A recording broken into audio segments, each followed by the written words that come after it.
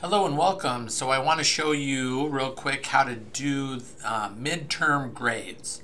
So midterm grades are going to be done from my TVCC, right? So my TVCC, you want to go there and you want to log in. So I'm currently logged in. The login's up to the top on the top right.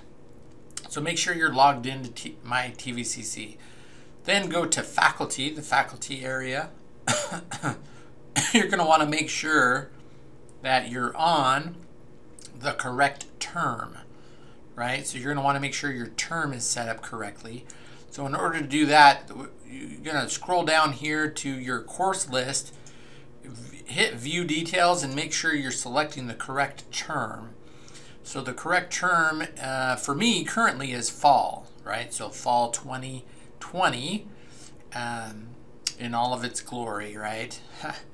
And so we're going to make sure we hit that and hit search there just to make sure we're set to fall. Now you're going to have your classes listed under here. So what you're going to want to do then is you're going to want to go to your class and you're going to want to select over here on the right side grade entry. So this is midterm grades, and so you're going to hit grade entry and you're going to go there. I'm going to go ahead and pull up, let's pull up this one here. So you're going to hit grade entry and go there. It's not going to have any students for me. What it's going to show you though is you're going to be able to enter midterm grades. You can enter a U or an S, right? So U is unsatisfactory, S is satisfactory.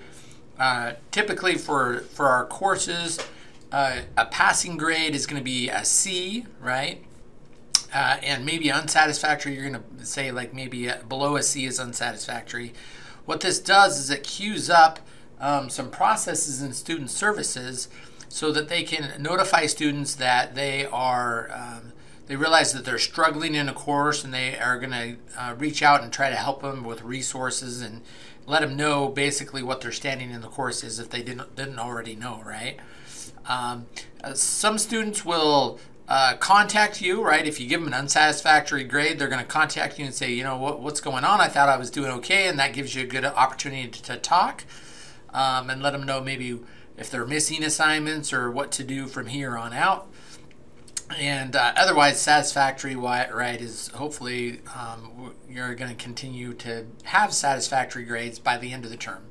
Isn't necessarily a sure thing, but anyways, that's how you do it. You're going to want to submit that for all of your classes, for all the students. This is usually due for fall, winter, and spring by the end of the 6th week of the term is midterm grades. For winter, or not for winter, but for summer, it's going to be the end of the 4th week is midterm. So we're going to want to make sure to get that submitted by that time. So anyways, hopefully this helps. Have a good day.